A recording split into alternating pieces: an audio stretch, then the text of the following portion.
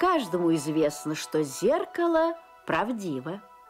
Оно честно показывает все, что в нем отражается. Так вот, одно зеркало тоже было правдивым, пока не произошла эта зеркальная история. Однажды его похвалили.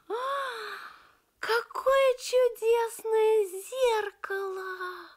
Как оно прекрасно меня отражает, сказала девочка Марина, причесывая перед ним свои золотистые волосы и вплетая в косички голубые банты.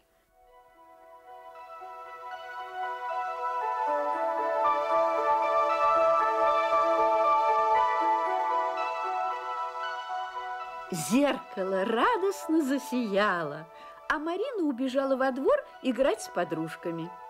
Всю ночь зеркало с нетерпением ожидало Марину, вспоминая все то, что ему сказала девочка. Поутру перед зеркалом опять появилась Марина и ахнула. Какое чистое, какое яркое зеркало! И вдруг она увидела, что уже умыта, что волосы расчесаны и аккуратно вплетены в косички голубые бантики. Ой, когда это я успела? Удивилась девочка. О, наверное, сразу, когда проснулась. Я просто позабыла. Она улыбнулась, полюбовалась собой и, как всегда, побежала играть с подружками. На дворе было весело. Девочки раскрутили большую скакалку и по очереди прыгали через веревочку. Внезапно скакалка остановилась, и подружки молча уставились на Марину. «Вы чего?» – спросила она. «Не узнаете, что ли?» Девочки, удивленно моргая, разглядывали свою подружку. «Ты какая-то не такая», – тихо сказала одна из девочек. «Какая же не такая?» «Ты лохматая», – сказала другая девочка. «Неумытая». «Некрасивая», – заговорили остальные подружки. «Я некрасивая? Я некрасивая?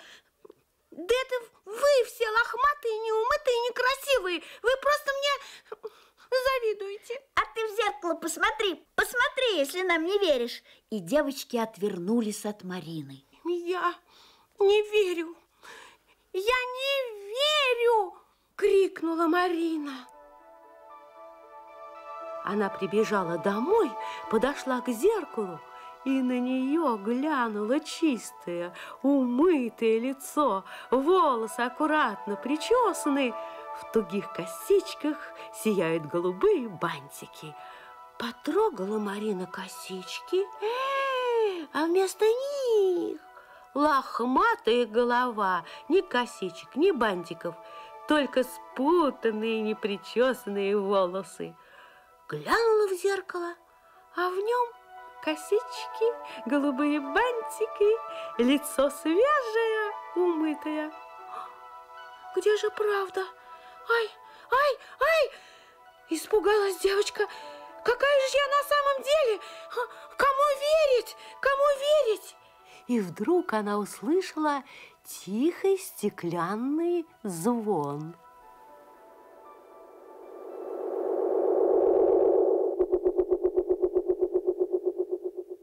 «Верь мне, я тебе всегда буду показывать чистой, умытой, красивой. Только ты хвали меня, хвали почаще». Но ведь меня видит совсем другой. Я никому не нравлюсь. Главное, нравится самой себе. Ты себе нравишься? Марина потрогала лохматую голову. Нет. Тут же зеркало слегка потускнело, и девочка увидела себя непричесанной и неумытой.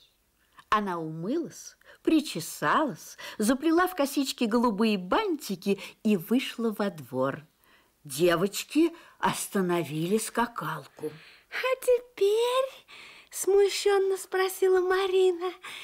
Теперь я какая? Девочки улыбнулись, и Марина увидела себя в глазах своих подружек. И это было самое правдивое отражение.